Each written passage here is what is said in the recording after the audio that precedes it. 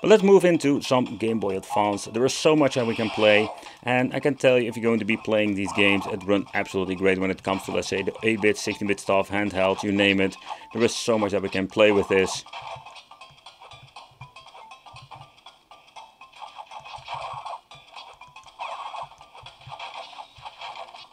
Absolutely great. Press start doesn't do anything, by the way, if you're wondering. A lot of devices do have that. Then you can mess around with it. Okay, let's go exit and let's go back to a different emulator.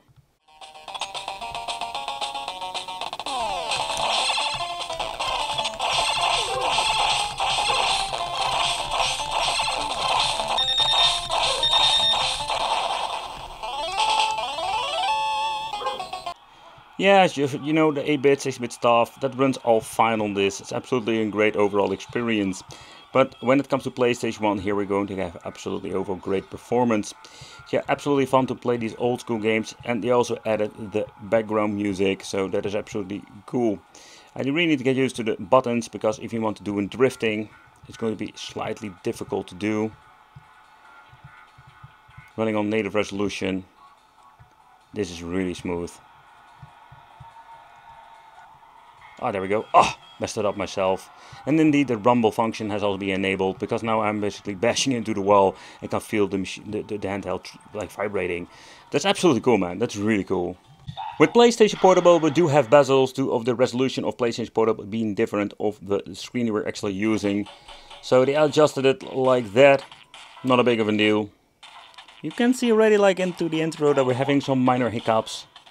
And that's not going to be any different when you're going to be playing throughout the game. So if you're going to be playing some God of War, I know for sure that's going to be unplayable with a lot of many of these PlayStation Portable games that are not great at all. And way too, let's say, difficult to emulate on chips like these. But some of the games are playable, including the PlayStation Portable Minis. So when pressing the F button, what is interesting that we do have the option to mess around with the settings.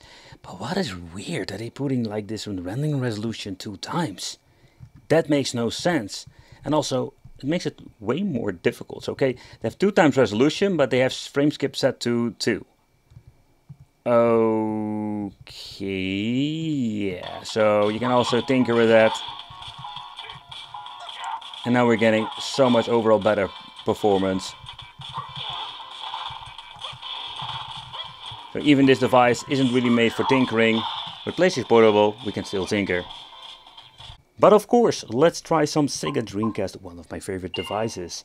But the thing is, you do some minor glitching in the menu, but nothing really let's say, very bad to see that they completely destroys the overall experience of the game. The vibration function also enabled, you can just feel the thing going crazy with vibration.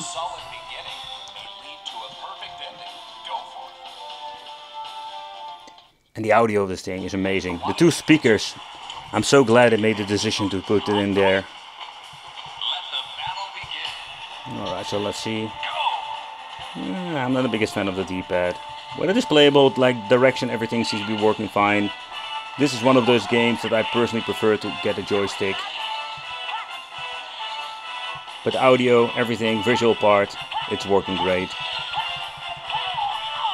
It's absolutely amazing. The music, the audio, the display, I like it a lot.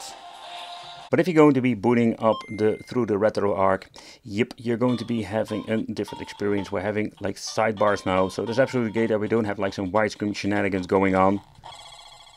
Another thing also, if you're going to be pressing, you can see that RetroArch is opening up, and here we can mess around with some settings if you want to.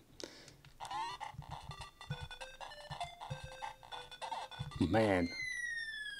I'm just listening to the soundtrack, just enjoying myself the soundtrack and the way how the 2 speakers sound, because this is great.